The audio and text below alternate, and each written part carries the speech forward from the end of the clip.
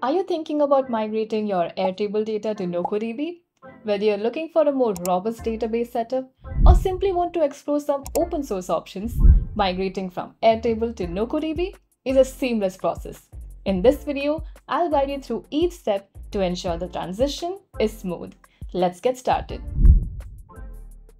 Before we dive in, you'll need a couple of things: your Airtable personal access token and shared base URL. Once you have these, navigate to the base where you want to import your Airtable data. Click on Import Data, choose Airtable, and enter the credentials. There are several configuration options to help you customize the import. You can choose to import all data or just the table and view schemas. You can also opt to skip secondary views, roll-up fields, lookup fields, and attachments. Now, once you've set it up how you like, just click Import and let NocoDB do the rest. Now, depending on the size of your Airtable base, migration may take a few seconds. And once completed, let's go to the dashboard.